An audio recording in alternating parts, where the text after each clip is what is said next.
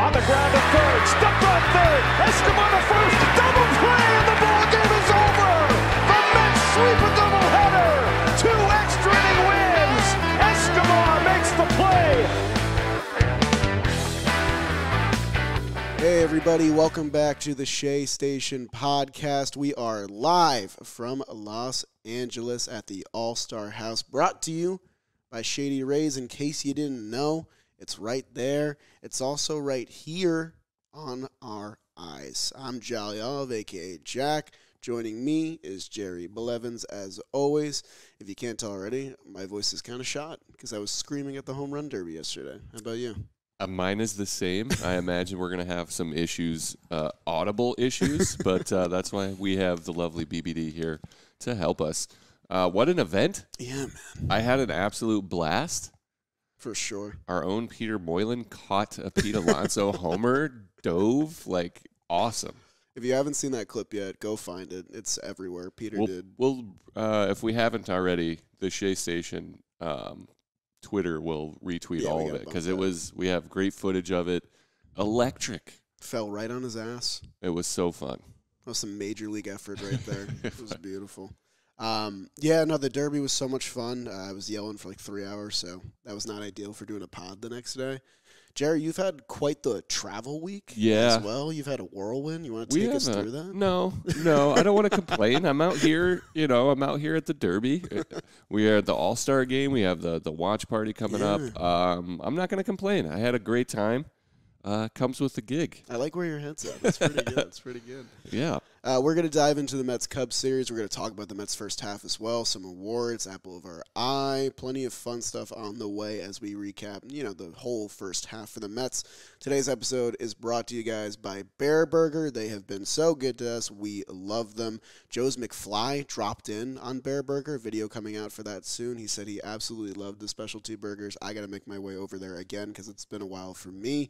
Guys, you know it by now, but they got the Bear Burger Kitchen and Bar Happy Hour. It's the best in NYC, 12 to 7 p.m., Monday through Friday. I know we're in LA, but if you're still in NYC, go drop in. Go watch the All-Star game there. It's probably going to be a good time. It's probably going to be popping. Exotic burgers galore, elk burgers, ostrich burgers, bison burgers, you name it. You can probably get it there. Bar bites at the Bear Burger Kitchen and Bar. All food items for $9.95. That's a steal. Monday through Friday, 4 p.m. to 7 p.m. We can't do it, but go in our honor. Go check out Bear Burger. There's a link in our description on YouTube, Spotify, and Apple Podcasts where you can go check out their website and their menu. I promise you won't regret it. Thank you to Bear Burger for sponsoring today's episode of Shea Station. I think we dive right into Mets-Cubs now, no? I think we should. It was a 4-game set to end the first half. Let's get into it. Swig of water. Let's get the voice crack counter in Hold the on. corner here. Let's do that. Yeah. I'm going to get it out of the way. Coughing now. All right, let's do it. Classy. Thank you. Game 1 of Mets-Cubs. Maybe, just maybe, the easiest win of the year, the most stress-free win of the year. Francisco Lindor doubled home Starling Marte in the first for an early run. We got Marte and McNeil back in the lineup. They made an immediate impact in this game. Patty Maz, who's been relatively quiet for a few weeks, had a big hit here. A 2-run double in the second inning. Marte's RBI single. It's 4-0 Mets. They load the bases in the fifth off 2 walks and a hit by pitch. Eddie singles home a run. He joins in on the party. And Carlos Carrasco was absolutely cruising for the third start in a row. 6 shutout innings, 5 hits, 2 walks, 6 strikeouts. No home runs on 90 pitches. He was great. Had to work around base runners in almost every inning, but that's what he does. He's the first Mets pitcher with 10 wins in the first half since my guy, the number right here, 43, R.A. Dickey on my jersey. Love that. Nimmo and Alonso added some late home runs to run up that score to 8-0. And Trevor Williams, against his old team that kind of threw him in the Baez deal, had an absolutely awesome outing. 3 shutout innings for a 3-inning save. It was his first game against the Cubs since they traded him. The Mets go 4 for 11 with runners in scoring position, 5 extra base hits. It was such a nice, easy game. They win Game 1, 8-0, as they always do. Game 1 victory. Game 1 victory. It was a great one. Yeah. Trevor Williams' first career save. Yeah, good for him. Yeah, that was a good one. Sick. Patty Maz, that was huge, but it was what you needed coming out of Atlanta. Yeah. You were worried a little bit that the guys were going to take a deep breath and kind of let it go, ease off the gas pedal. But instead, you get an absolutely stellar Cookie Carrasco who could have kept going. He only went 6 shutout. but that's all they needed because the offense stepped up. Having McNeil and Marte back in that lineup was huge because it looks better. Yeah. You know, you don't have to have Luis Guillorme bat and clean up, so that was nice. Absolutely. Yeah, I loved what you said. They did not ease up. Cookie could have went deeper, but it was kind of nice to just let him go out on a high note for the first half. Yep. So all good things across the board. Game 2. Yeah. Game 2. That faced off old friend, new foe, Marcus Stroman. Oh, yeah. Versus his good friend, Taijuan Walker. And they both pitched really well. Pete breaks the ice with an RBI double in the gap to make it 1-0 in the fourth. Then Frank Schwindel ties it in the fourth with a 2-out RBI. Taijuan Walker outduels his old friend in another really nice start. He goes 6 innings, 1 run, 4 hits, 2 walks, 5 Ks, and 95 pitches. And then from there, the Mets bullpen took it over. Seth Lugo gets a huge double play to end the 7th inning. Drew Smith strikes out 2 in a dominant 8th. And then you see in the extra innings, I think we're in the 10th, Ottavino goes up, and Eduardo Escobar makes this play of the year, I would have to say, where it's a dive, where it's not quite a dive because he knows Morel is hitting and he can run fast. Yep. So he has this like short dive, turns and fires. J.D. Davis, who had come in to run, goes in and he gets this pick. It was a beautiful pick. The best play of the year because it saved it. You get a shutout in the 10th because you don't allow the runner on second to score. Yep. A beautiful play, maybe the play of the year for me for defensively, I'd have to say. Gary called it the pick of the year. The pick of the year, coming in cold like that, right off the bench. Absolutely stellar play. The Cubs bullpen, on the other hand, matched pretty much everything pitch for pitch. They went 5 2/3 scoreless from the 5th to the 10th. But Pete Alonso's sacrifice fly finally gets the Mets the lead in the 11th, 2-1. Then in walks the trumpet man, Edwin Diaz, and he's just dominant. He strikes out a pair, gets Happ to ground out for the save. The Mets go 1 for 9 with runners in scoring position, leaving 8 men on base. They turn a trio of huge double plays as the defense shines. Lugo, Smith, Otto, and Diaz combine for 5 scoreless, but the Mets win Game 2 in the 11th, 2-1. Beautiful. Well done. That was Absolutely such well a done. play. I can't, describing it, it was not as good as being able to see it again because he does this, modified dive because he knows he has to get up, so he pops up, throws it over as hard as he can, and then J.D. Davis out of nowhere And I shines. think it was just unbelievable. I've seen so many years of bad defense at third base, and whenever I see a hot shot go to third, my brain instantly thinks that it's getting through or it's getting muffed or something, and Eduardo Escobar had maybe the defensive game of his career in Game 2, just a trio of absolutely stellar plays, a couple double plays turned. The bullpen did a really good job out of working in and out of trouble in this one. It was a very, very stressful game. The Mets had their opportunities to win this one. It did not need to be as close as it did, but it was still a very exciting 11-inning victory in a Game 2. I'm a happy guy. And they were not done that day. It was a doubleheader because they got rained out the day before. So after playing 11 in that stressful environment, they went right back out there a couple hours later for Game 2. They got a walk, a double, and a hit by pitch in the second inning. And guess what? They do not score. Score is 0-0. We lost something. Jerry's throwing things. He's upset because they didn't score. The Cubs grabbed the first lead of the series off Max Scherzer with a Yan Gomes RBI double in the second. We mentioned last episode, Gomes has some surprisingly good numbers against Scherzer. He was good again in this game as well. Ortega drops a fly ball in center field, which kind of enables a Lindor RBI groundout. That ties the game. The Mets grabbed the lead in the fourth thanks to Eduardo Escobar's solo home run. He had a really awesome series across the board. Kind of inched close to a cycle again in this one. Single, double home run, so good for him. Yan Gomes gets Scherzer again with an RBI single, so it's a 2-2 game. But other than those Yan Gomes hits, Max Scherzer was excellent in this one. 6 1/3 innings, 2 earned runs, 8 hits, 1 walk, 11 punchies, and no homers against him on 102 pitches. Since coming off the IL, Scherzer has a 1.40 ERA in 19 1/3 innings. That's a pretty good number. Colin Holderman back with the club. He is solid in relief. He gets 5 key outs to keep this game tied. The Mets, though, with the bats, recorded 8 consecutive outs at the plate to send it to extras again. So on a doubleheader day where you already played bonus baseball, you're doing it again in Game 2 as well. It was a weird 10th inning for sure. Marte's single advances the ghost runner, and Lindor gets intentionally walked. Then Alonso gets hit by a pitch with the bases loaded, so they get the lead. Mark Canha grounds into a pretty crushing double play to home and then to first, so the run does not score. So just as the Cubs are about to get out of it, Daniel Norris throws the ball away at first base, and the Mets are able to get that run in anyway, so it becomes 4-2. And then in the 9th inning, it was Yohan Lopez. He comes back out for the 10th inning, so he's asked to get the final 3 outs as well. And he's had a couple big moments this year, but none bigger than this. Christopher Morel, who looked really good this series, he looks like he's going to be a great player. He singles to make it a 4-3 game. He gets that ghost runner in. Seiya Suzuki, my guy, he singles, and then he's still second, so it's kind of a tense situation.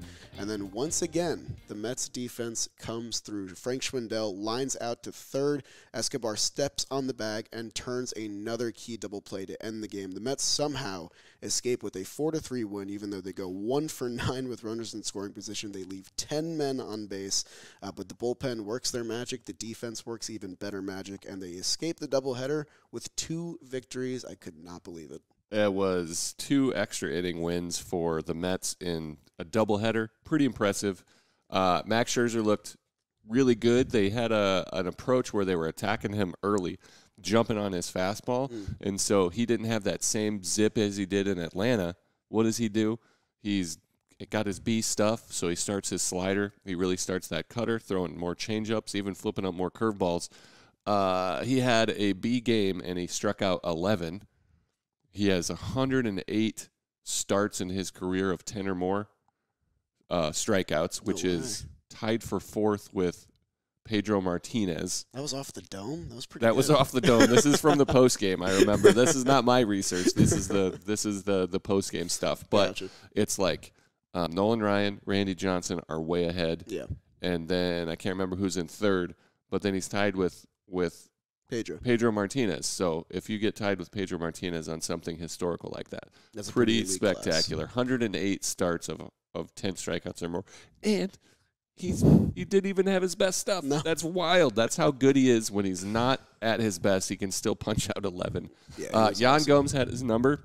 Yeah, really. That's Career-wise, it was kind of wild. And then Yohan Lopez. Yeah. It was stellar. Like, Buck did a wonderful job of managing the bullpen, understanding that he had another game. The Cubs actually used 2 of the same pitchers in both games of the doubleheader. Buck Showalter didn't even warm up the same guy twice. Really? Like, he just takes care of his guys. They asked him in postgame, why didn't, you have Tommy Hunter come in instead of Yohan Lopez? He goes, well, we have to pitch tomorrow too.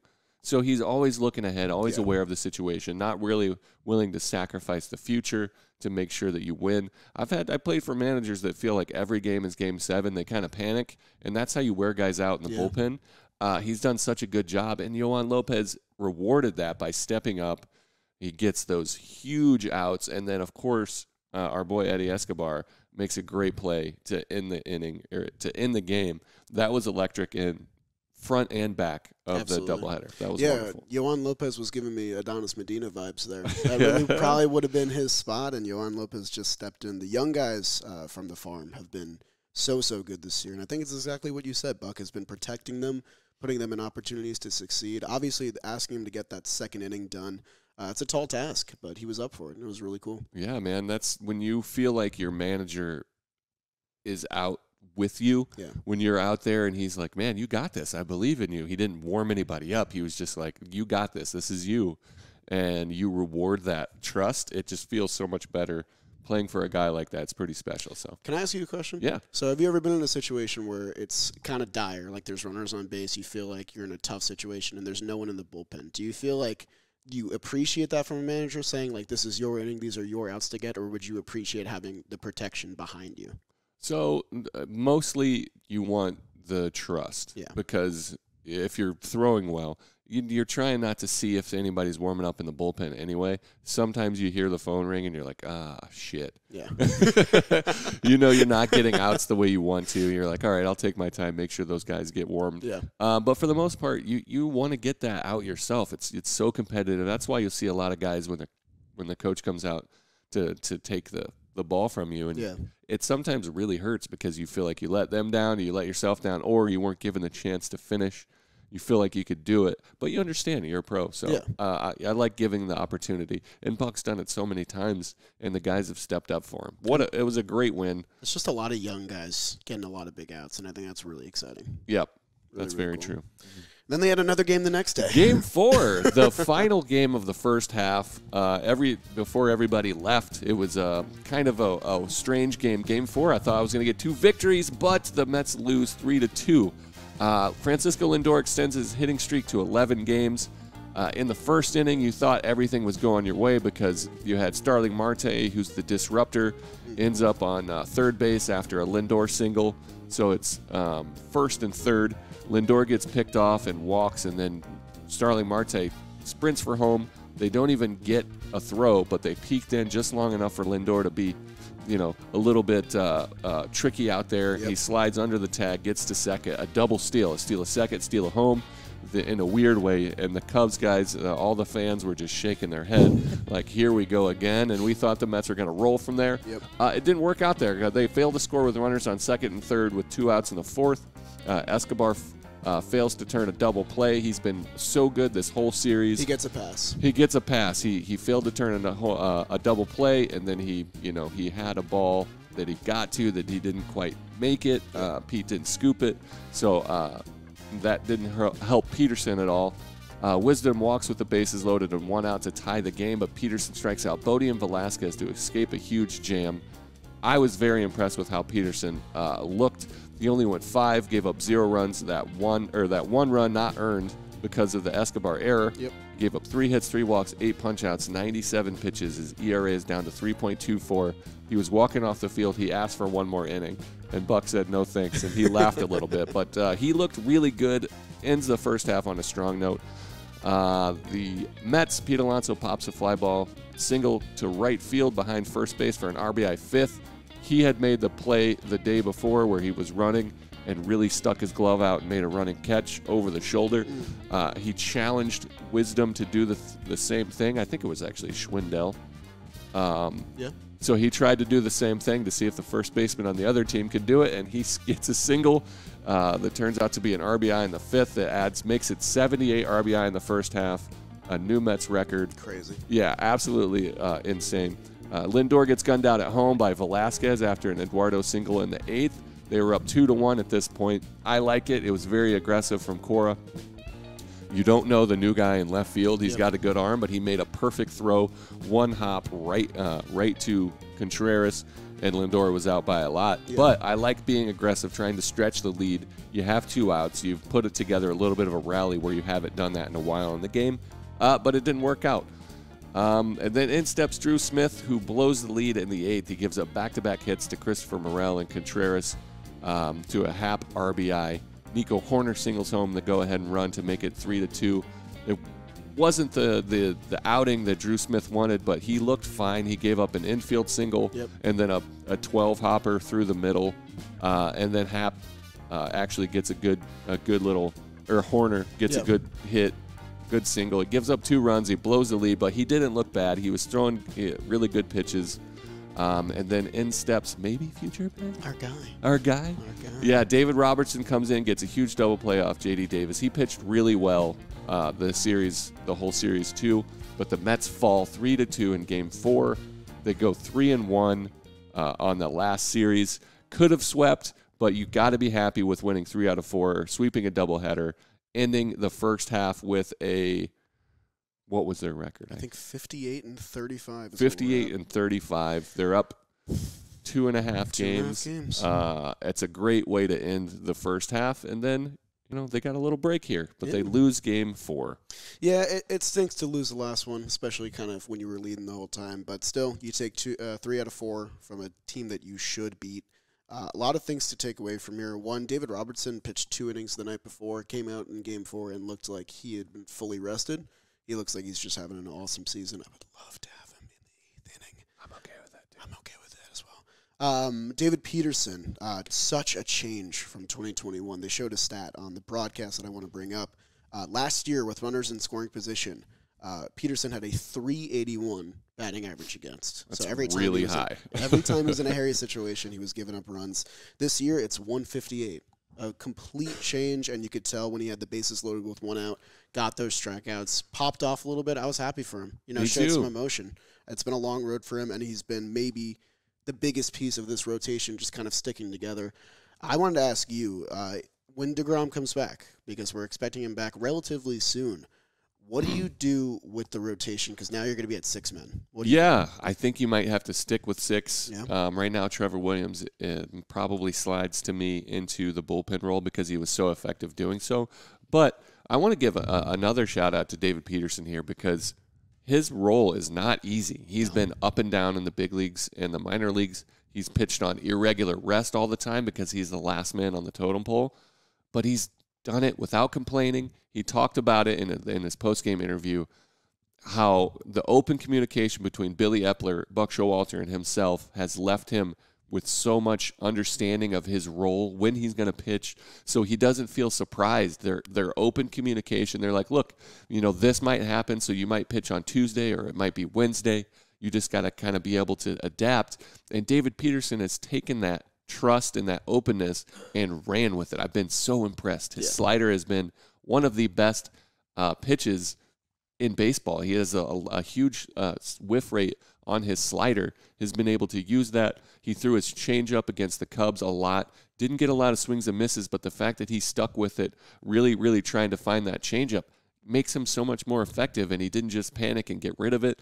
I've been really impressed. He handled a tough situation really, really well, and he ends with a great first half. Yeah, a terrific first half in general. I don't know if you remember, but when we did his PPP, the one key thing that you said was he needed to get his strikeout pitch. He needed to be able to work around not having so much contact. And I think that is what killed him last year, especially with runners in scoring position. When you're not able to get punch-outs in big spots like that bases-loaded inning, it can lead to bigger blow-up innings overall. So Peterson has a fantastic first half.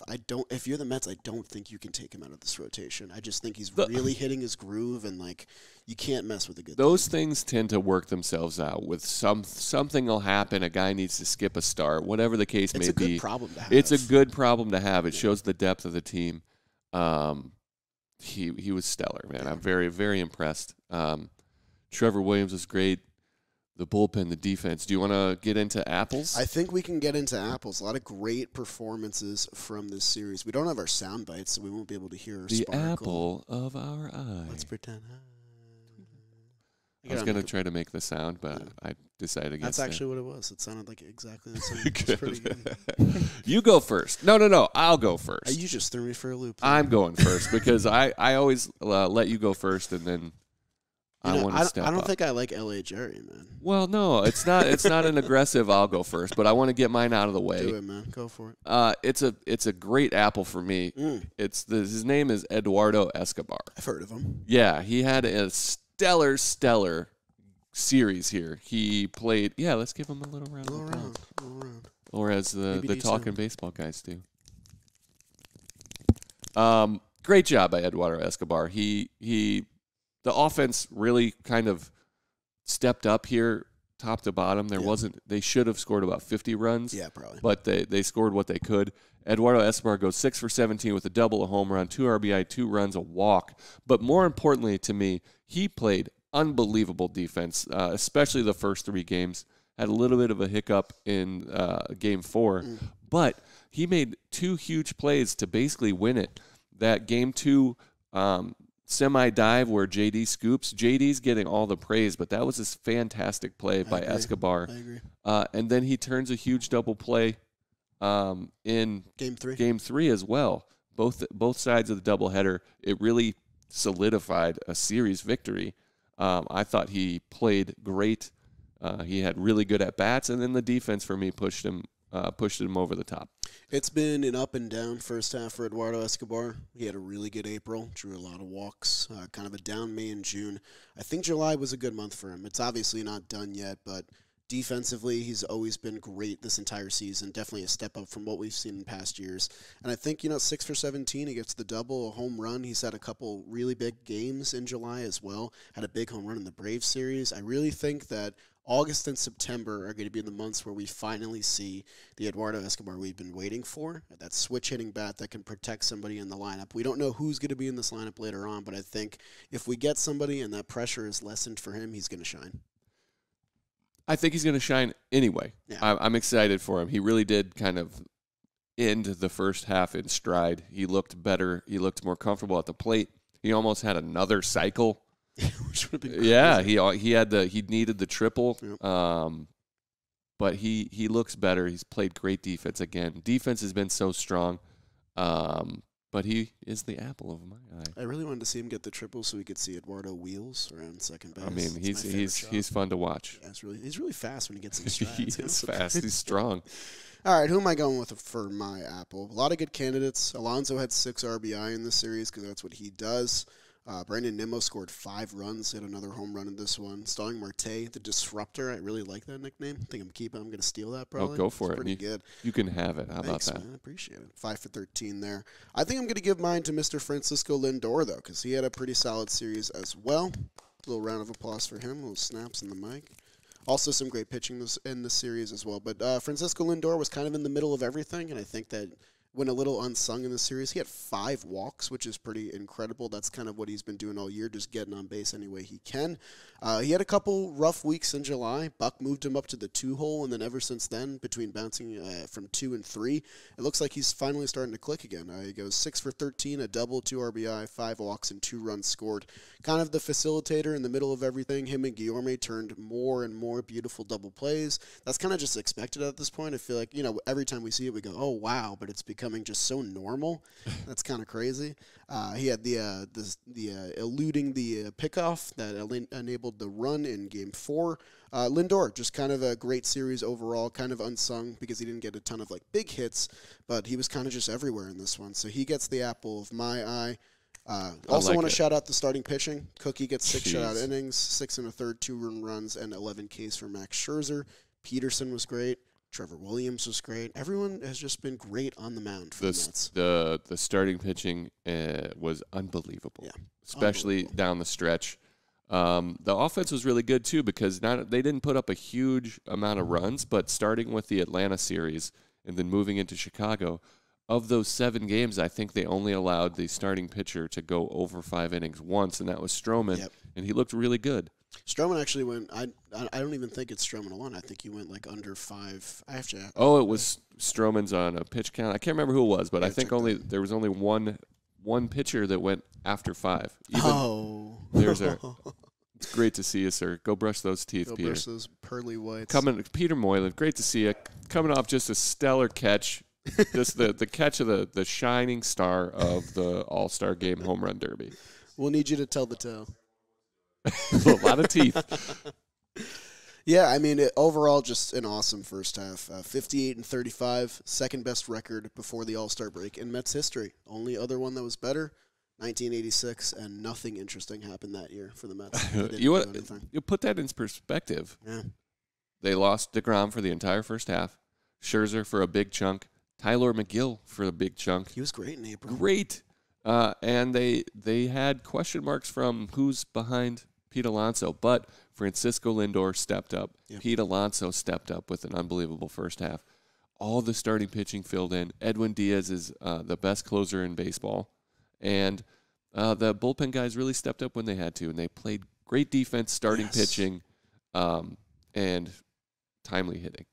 The Mets get 4 All-Stars as well, which is really, really cool. The most we've had in quite a long time. Jeff McNeil gets to start. What a story that is, especially with Ozzie Albies and Jazz Chisholm out. Pete Alonso's an All-Star. Marte, Edwin Diaz, the best closer in baseball, maybe. Sorry to Clay Holmes. No, he is. Offended. He's been doing it. Clay Holmes, a little bit of a hiccup. Josh Hader had a blow-up. Josh Hader had a rough week. Liam Hendricks had a rough start to the year. Right now, I think it's Edwin Diaz. Yep. Yeah, just a dream come true for first half for Mets fans everywhere. Obviously, the season ended 7 times, so you work around that as well. But just absolutely terrific. I thought that maybe we could do some first half awards. I think that's a great idea. Quick little run through. Before we do that, it's brought to you guys by Greg Morris Cards. They've been showing us so much love. We appreciate them for sponsoring another episode. They are the most trusted sports card seller on the planet. They sell over 80,000 sports cards every month, which is over 2,000 a day exclusively on eBay. Have you been on eBay recently, by the way? I have. I went on the other day. It looks like a completely different website now. My brother and my nephew are big into cards, so they do eBay a lot, and Greg Morris Cards is where they go. Oh, I love that. That's a fact. So, that little plug. Love yeah. it. Yeah, they sell baseball cards from every era, pre-war, post-war, and modern. People trust GMC for buying cards because they hand-grade every card they sell. They have been trusting Greg's grades for years. If Greg says the card is mint, you know the card is mint.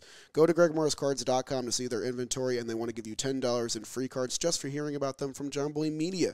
Go to their website, find the cards that you want, and if you win your eBay auction, I know you will. You know how to do an auction. Message them with the code Jomboy to get $10 off your order. That's gregmorriscards.com. Thank you to them for sponsoring today's episode of Shea Station. Thank you, Greg Morris Cards. Award. Oh, that's our Kelsey Wingert award. Yeah, we need the soundbite. I want to see if I can get that. We're stealing everything from our other shows.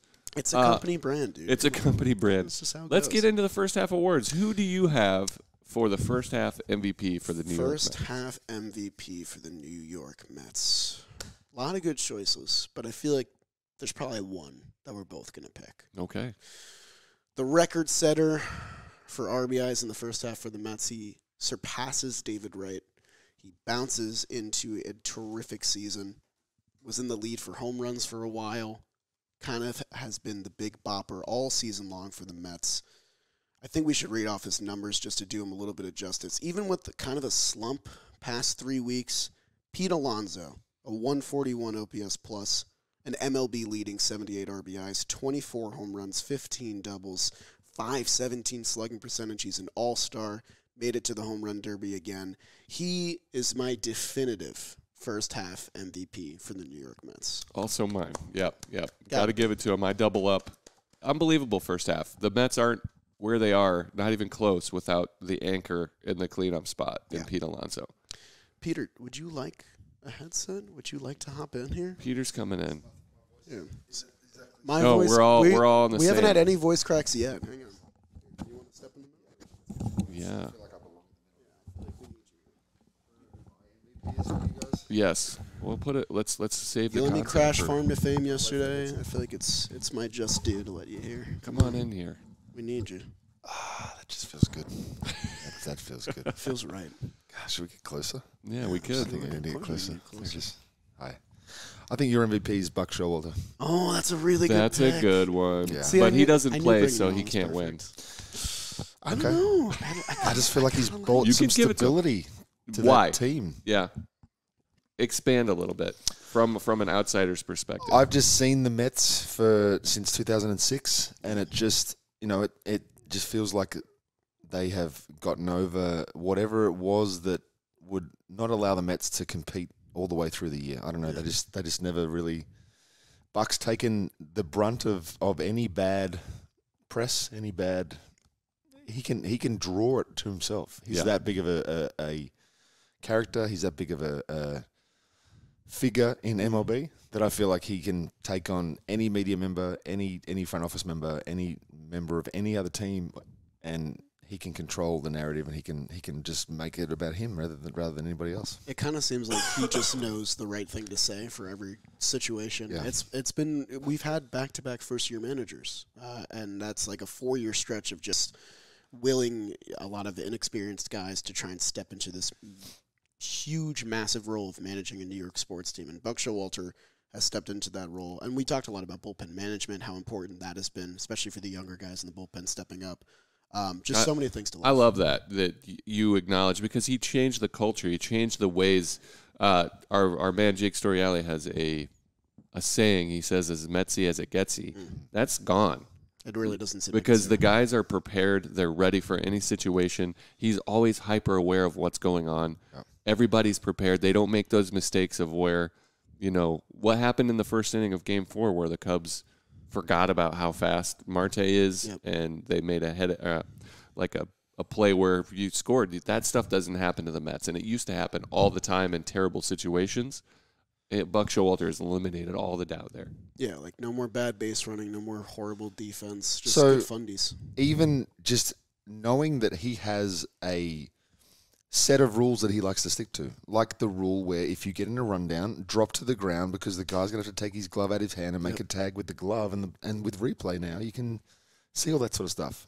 Or making a catcher's throw a little bit further up the first baseline so that there's a chance you can do a quick tag and catch him on the back foot rather than with replay now you can catch that. That's the kind of thing he has. He's organized, he's planned, he has an answer for everything, and I feel like that's the stability you guys have needed. Yeah, it was. I think they mentioned something on the broadcast of how they've really also implored Mets fielders to, when they're catching a ball and going for a tag, go to the bag, don't reach for the runner. Just simple things like that can get you key outs in big situations. Those things add up, and you need somebody at the top that's enforcing these things from the get-go. That's right. I love that you picked Buck. I feel like we wouldn't have mentioned it at all. I agree. So it's great. Yes, you just bring in content. Just at the outdoing best. us Right off the bat, out of the shower, freshly brushed teeth, just coming in firing. I want to touch on Edwin Diaz. Oh, yeah. Who has been, it was a question mark in the back end of the bullpen. And he's the best closer in baseball. He's come out and he's dominating. He has learned how to make quick adjustments when he loses his arm slot, loses that release point. He's been able to bounce back. It actually makes him more effective because he's just wild enough when he throws 100 and his slider backs up just enough to where even if they're on it and guess right, sometimes it's going to be in the wrong spot. He's dominating because he's so nasty. They have to cheat, and sometimes when they cheat, it doesn't matter. Exactly. Like he's been able to throw that glove side slider off the plate consistently ahead, whereas normally he's just trying to throw it to make the shape. It's in the zone. It's not in the zone. He's able to put it where he wants it. Unbelievable. Yeah, I was going to say there's nothing more powerful than hitters knowing what's coming, and it does not matter at all. And that's just kind of been Edwin Diaz in this first half, just explosive. The sliders never looked better. The upshoot fastball to lefties is a big difference for me too. He's getting that. He's got no room to get their hands out. They're just anything up and in. But it's can't like it get comes at an angle. comfortable. It comes in at a weird angle. It's 101, and then he backfoots that now. The last guy I want to touch upon as we're talking about MVP is Taijuan Walker. Oh, yeah, good one. Taijuan has been maybe the best pitcher that nobody talks about. Yeah. He should be an all-star. No, he's not going to get that nod, but listen to this season. So he's 7-2 in 16 starts. He's got a 2.55 ERA, 91 innings pitched, 75 hits. He's got only 25 strikeouts, 25 walks, 73 strikeouts. He's just absolutely dominating. He's the guy that stepped up. We lost Scherzer, we lost DeGrom. We had Bassett have a real long lull right when that happened, and Cookie stepped up and did really well. Trevor Williams was good. We talked about how good Peterson was, but Taijuan Walker was an ace for us when we needed him. Yep. 2.55 ERA is the sixth best in the NL. He should very easily be an all-star. I agree. It's kind of crazy that he's not. They're like, the Mets have too many guys. We can't have all the guys. It is kind of crazy that he's not an all-star. I mean, like, you can argue the innings thing, but he's up to 16 starts now. But, like compare him to Kyle Wright. Kyle Wright. Where's Kyle Wright? He would probably be here, right? ATO. He's up to 110. Does that make sense? Sandy Alcantara's at another level. 138 different level. Just a completely different human being. Just while we're on the subject, I'm really excited that Clayton Kershaw got the start, by the way. Yeah. I get it. It's storyline based, yeah, sure. Pull holes in the home run derby, curls. Like, that's what the All-Star game's for. Yeah, and he was worthy. Him and Gonsolin had an argument to be made. But I like that they, the future Hall of Famer. Sandy for sure, but I'm not. He'll be okay. But I don't know if there's a big difference between, like, opening day starter is a big thing, but All-Star game starter, does that just mean you're the best? You don't really remember it either. Like, I don't remember who started the All-Star game last year. It's kind of a thing though, because you're the best of the best, but it also is just a timing thing. Big if for you a end week. up in the first half, if you have pitching, a good 3 weeks right before voting, you are the best of the best. But if you have a struggle between voting and All-Star game, what happens then? All right, so final pick for first half MVP. I'm sticking with Pete. You're sticking with Buck? Yeah. I'm sticking with Pete as well. I think, Lindor has been really good too. Lindor's been really good? Yeah, Buck but and Taijuan. Can I get a duel? Yeah, you can do a duel. A duel of Buck and Taijuan for I stepping like up. that. Yeah, I love it because that's what you need out of a team is to have multiple people have an argument Yeah. for why they've contributed the most. 100%. Most surprising player for the 2022 Mets in the first half. A lot of good choices here as well. I will go first here, Go for and mine is Mr. Louis Guillorme. That was going to be mine. He's stepped up. I He's already told you who mine is. He's stepped up. He's hit. Let's see. He's hitting. Louis Guillorme is hitting 293, and he's found an everyday role playing. That's the thing. Again, Buck Showalter says you're the hot hand. He stepped in for an injured, Escobar. He stepped in for guys when McNeil had to move to the outfield, when Marte went down. He stepped up, and he was hitting like 340 for a long time. Yeah. So the fact that he's got the bat to ball skills that you don't see in today's game, or it's starting to come back. He's never really had a chance to have consistent ABs. He's always been known as that awesome glove off the bench. Yep. Defensive stability. Defensive stability. He's still doing that. Him and Francisco Lindor might be the prettiest double play combo. I can't think of a better one. He doesn't have the range. He's still kind of, he's not the fastest guy, but everything that comes to his hands, he gets rid of. Yep. Him and Lindor together really turn some really nice double plays. We saw it in the last series with the Cubs. We've seen it all year. And Luis Guillorme is my surprise. Love that pick for you. Peter, you got one? Or you want It's me to exactly go? the same. Luis Guillorme. Yep. He's the guy that you have to worry about every single day. Yep. But what the crazy thing is? You look at how people act and how they treat other people, but I think the way that other people react to a person is the way that I judge a person's character, and the way that people gravitate to him. Oh. He just seems like a Buck Showalter kind of guy. Like Just a gritty, player that Buck would love. No batting gloves. Right. You know what I mean? He just gets down, grabs the dirt. Yeah. You know what I mean? He does all the little things. He's a And ball I player. love, he fits into this lineup so well because he stretches the starting pitchers out because he's taking 5 pitch at bats. He's fighting it off. He's putting the ball in play, allowing the speed in front of him to go. He's getting on base at a high clip, allowing Alonso and all the guys to really step up. I'm glad we all three are in agreement. I'm switching mine up a little bit, actually. Oh. A little bit. Go. Just a little bit. Go. We gotta be One second, cough. Everyone hear that? Do you have to announce Can you do before it into cough the now? mic next time? Into the mic Yeah. next time? I'll keep that in mind. Thank you. I was going to pick Guillorme, and then I looked around our team's roster and all the stats here. I thought about David Peterson, but we kind of always known what Peterson has been capable of. He's really putting it together this year. I'm going to go with Trevor Williams. Okay. Trevor Williams was the throw-in in the Javi Baez trade, and I really think that this Mets rotation would be in a dire spot if we didn't have him gravitating between the rotation and the bullpen and just eating up innings for this team. He had a couple rough ones. He had a rough one at Coors Field, a couple blow-ups there. But ultimately, he's been really stable for this Mets rotation, especially the past month and a half.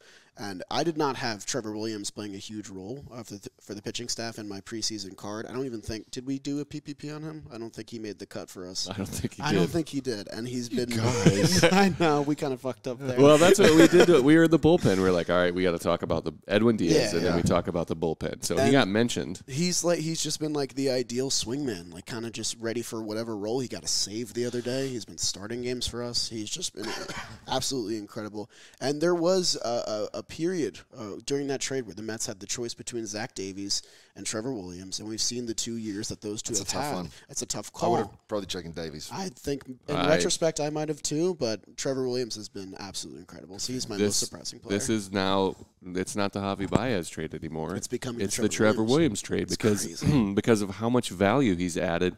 He's stepped in on short notice, kind of like Peterson, but except he's been back and forth from the bullpen to the rotation. Pitches on short notice, starts on short notice, gives you huge innings out of the bullpen. He hasn't complained about, his role at all because, again, it's that open communication from Buck and Billy Epler telling these guys, hey, this is probably what's going to be happening to you. We're going to be in communication. If you have any questions, come into my office. Peterson said it 3 times in his postgame with the Cubs, how much that's helped him prepare and be aware of any situation because there's that open line of communication. Yeah. So Trevor Williams is a really good one, a shining spot, but you're wrong. It's Guillorme. I like both picks. I like them both. I do too. Who is your most disappointing player for the 2022 Mets? I don't want to pick it. This is where I leave. I don't want to do that. I don't want to do it. You can pick. I just don't. I don't want Are to. the former players abstaining? Yes. I'm going to abstain. You know, I really commend you guys. I don't like to be. Just gonna You know, make me the bad everybody knows. Negative vibes. Yeah, everybody knows what some of the struggles that guys are going through. I mean, we don't have to make it a long section, but I think we can just say the DH spot in general. We don't have to name names. That's fair. I like that. I just think the production of the DH spot has been bad, Yes. just in general. It's tough because you had some guys from that 2019 team and that 2020 team that really had terrific years, and you thought that maybe this is the year where they step back into it and get back into that role. We saw Jeff McNeil go down in 2021 and come back and become an all-star. I thought the same could be true for J.D. Davis and Dom Smith, but it just has not happened. The deadline's around the corner, so I think time has officially ran out, and I think this probably won't be a problem for the Mets going forward. Hopefully they make a move there. But, yeah, I think the DH role just in general is probably the most disappointing aspect of this team. Josh Bell. Sorry. excuse me. Josh Bell. One more time? Did I say that? No, I would clear my throat. Switch too. hitting. That's fair. The DH spot definitely. We talked about it in our PPP that we did cover with Robbie Cano, Yeah. J.D. Davis, and Dom Smith. We were worried about getting a guy in rhythm in the right time, and it's kind of been that way. But even when people are getting sustained at bats, nobody's really stepped up. In fact, they've underperformed. Yeah. It's an issue in a lineup that doesn't have a lot of pop. Can I ask you something? Shoot. Was the Robinson Cano acquisition a mind game by the Braves? I don't think so. You don't think so? I think it's more of a nurturing thing for Acuna, honestly. Oh, interesting. I think that any kind I of like that value answer. that he can bring into that clubhouse to show. I said on the air the other day that there's only certain things that guys in that clubhouse can tell Yeah. Ronald about baseball. Yeah. Ask Ronald. Ask Robinson Cano about what he's been through in this game. Right. Has he got an answer for everything? Probably. Yeah, I like So- that been answer through a it all. lot. That's Yeah. good. I like think, that. like with Cole Hamels and the influence that he had on Max Fried when he was here, he didn't pitch, but he turned Max Fried into I don't think solely him, but Yeah. yeah, he had an effect effect. of teaching him how to go out there and be a winner because Cole was a winner. Yeah. Last award I got here, best candidate to improve in the second half for the Mets. Who do you think steps up in the last 2 months and becomes a key piece for us going forward? I have one. If you Go, want me you to go ahead. first. We saw him hit a pretty lengthy low, I believe in June. Went down on the COVID IL for a little bit and has come back and had a pretty good few starts here and there. I think Chris Bassett is a key piece for the Mets going forward into the second half. Nice. We really thought that maybe he would step into that ace role once we lost Scherzer as well. That ended up becoming Taijuan Walker, so no complaints there. He had a fantastic first half. Chris Bassett has been good. I don't think that he's been bad by any means. 1.14 whip, 3.79 ERA. Plenty of strikeouts compared to his innings. 102 innings, even though he's missed time. That's a lot of innings to eat up for the Mets, so that's been key. But I think we've seen what he's been in Oakland. I know how excited Jerry was when we first got him. Still excited. He's expressed his want to stay with this team in the future, and I think that having a big 2 months to close out the season and solidifying himself as another head of a three-headed monster at the top of this rotation would kind of just endear himself to Mets fans and become a huge storyline for us going forward. So I'm hoping, fingers crossed, that Chris Bassett ends his season really strong. I like it. I like it. Nice. So I'm not giving props to anybody on the Mets team to have a good second half because I want us to catch you. that's I think it's safe to say that the Braves have caught the Mets. Yeah. You know. You're just about there. Yeah, you're right. You could reach out and touch if you're in a relay race. Sure. You Peter, can you grab wanna the Also shoulder. drop the baton if you don't continue on. Absolutely. Yeah. Peter, from Putting August pressure on. August 4th to August 18th, 9 games. And you know between where the I'm Mets going to and be Braves. on the 4th of You August better until be fucking in New York. I'm going to be in New York. That's nice. We gotta It's go to gonna- a game. We're going to go to a couple games. I would Maybe we imagine. go to the Saturday doubleheader. We got the Catch warehouse. two. We got the warehouse games. Oh yeah. Oh, yeah. That's gonna be a fun weekend. Okay. My most improved or the biggest, what is it? How'd you Candidate to improve is an easy one because he hasn't been there the first half. His name is Trevor May. Oh, We I love that. we kind of Forgot had about some. Trevor May. Yeah. Holy Yeah. shit. Everyone does. Everyone does. We've kind of forgotten about Trevor May because we've had a little bit of struggles in that eighth inning. Ottavino has done really well. Wow. Ottavino, Trevor May, Diaz. Diaz. Seth Lugo, Edwin Diaz. Drew Smith. Drew Smith been nasty. And David Robertson. Seth Lugo. And David Robertson's going to be a Brave. No. Haven't you heard? You didn't hear the news? You guys need more closers? Yes. Yeah, I think Trevor May is the guy. He's really, if he's been on the Jomboy Rose rotation a bunch. He's very positive about how he's feeling. He's been that 8th inning lockdown guy before. And he tried to pitch. Yeah, they tried to pitch through some pain, and it didn't work out. And so he's coming back. He says he feels fantastic. I would love him to come in and just remind everybody who Trevor May is and lock down that 8th inning in front of Edwin Diaz. Yeah, he had a lot of big games last year for the 2021 Mets. And I think that, like we said, he's been really forgotten just at the wayside. And this bullpen has been managing and pitching pretty well. A lot of young guys stepping up, but adding Trevor May to the mix here of that 7th and 8th inning role to get to Diaz and maybe add another piece of the deadline as well. In this Mets bullpen, You guys don't need to add another piece. I think we could. They're all coming though. back. The pieces are coming back. You just got to wait. Tread water. You'll be fine. I feel like you're a little biased, though. No. Yeah, he's right, though. He's talking about, you've got DeGrom. Trevor May. and Trevor May, Tyler McGill at some point. You're going to pick up a go. bat at the trade deadline for sure, if not 2. Yeah. Josh Bell. You don't need any more pitching. You could always use Josh more. Bell. Sure. But then you got to Always. find a role for them all. And It's a good problem to have. Yeah. Yes. Nothing wrong with the surplus. It also Everybody wants to be the changes- hero. No, This not will all be of them Buck. can be. This will be Buck Showalter stepping in and saying, "I don't want this guy in because he has to push one of our guys out. That's He's the a glue character. guy." Yeah. So they're the moves that they're going to make are going to be inclusive on chemistry and clubhouse, which is pretty new for the Mets to be able to talk about how guys are going to be effective on a team instead of where they're going to look like But on with the that stat Buck, sheet. with that Buck, you don't have someone who values that. Absolutely. Yeah, it's a great. I think part of the appeal of the Mets and the Braves right now is that you can generally go down the order and write down 7 guys that are going to be in there every night, and the other 2 guys are interchangeable. Whereas the guys, the other teams, the Giants, the guys that rely heavily on the analytical lineup makeup, they are interchangeable. They're one guy will hit the and 2 right. hole, next day's in the 9 hole. Yep. Yeah. Like you shot to the Are you field, guys you got no still- idea what you're doing. Are you Yep. batting Michael Harris 9th still? Yes. That's crazy. That's so good. That's so good. Why break Yeah. it? And when you look at the lineup, when you go Harris, Acuna, Swanson, Yeah. it's a track meet. Yeah. It's ridiculous to watch those 3 guys run. Are the Yeah. Mets and the Braves the best race in baseball this year? I feel like the Dodgers have put enough distance between them and the Padres. The Central does nothing for me. Maybe Brewers and Cardinals a little bit. Yeah. AL West is think- kind of heating up. I think the Astros, AL East Mariners. might, like the Yankees may.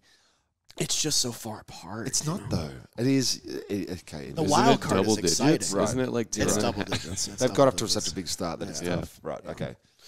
I think it's the best race in baseball. I just hope that there's at least a competition enough to make the 12 playoff teams actually earn their spot in. I Yeah, feel me like too. it's diminished a little bit because I feel like both these teams are probably going to be in it at the end. It's just a matter of who takes the division, and As long as we that's both kind of a make it- pride thing, you know. As long as we both make it right at this point. Yeah. Obviously, the division's the advantage. Yeah. But I think if we both make it, then that's when it's I go mean, time. not to mention you have the Phillies lineup. Yeah. You have the Marlins pitching that you have to face all the time, And you got them and then you have Juan Soto then- and Josh Bell for long. and well, Nelson not for long. Cruz. Apparently. What happens if they? What happens? So we play the Nats so much in the second half too. That's the other factor. If the Nats trade everyone, It's already like I'm trying to see how many times we play them. pad the stats kind of right? right now. 3, If they trade everybody, it's wild. 3. Yeah, the Mets have a pretty easy September, but we only have 6 more games against the Nationals. Marlins, Oh no, 9 Cubs, more. 9 more. 9 more games against the Nets. for Marlins, us. Cubs, Pirates, Brewers, Athletics. What are you talking about? The Marlins September? again in It's September. You guys got to really pick up some wins.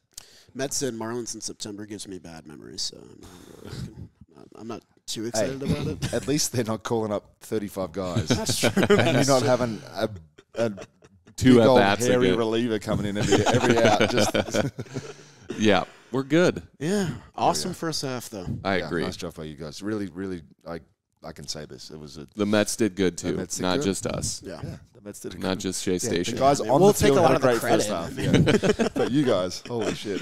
Yeah, I mean, it's just maybe the best Mets team I've been able to watch. That's good. in Yeah. That maybe must a feel decade. good. It's been nice. What was your first memory? What was your first year as a Mets fan that you remember watching Mets? I knew that they were good in 2006. I knew that they were a winning team in 07 and 08. I know you were great at Shea Station. Shea Stadium. My first season watching every single game was 09 when everything fell apart. Would you say that it was me coming to Shea I Stadium? think that you put a curse. For Yeah. sure. You ended Shea Stadium. Wow, you ended it. I did. How many runs did you give up at Shea Stadium in your career? I don't remember actually. Maybe nothing. All right. Oh. They Zero. buried it under. Zero. 8 innings, no runs. That's Against pretty some good. good Mets lineups. Against a great Mets team. Like, that's pretty good. I didn't know what I was doing.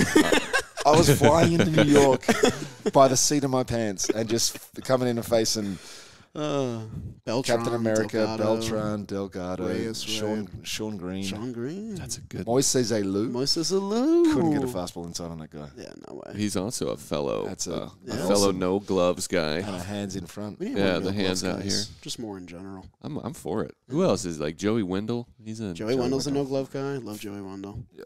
We're missing Hunter Pence in his one glove. I loved Hunter Pence's batting stance. Did you see that dog that was hitting? There's a dog that flicks his head and it makes the bat spin really quick and it looks like Hunter Pence's warm-up swing. Really?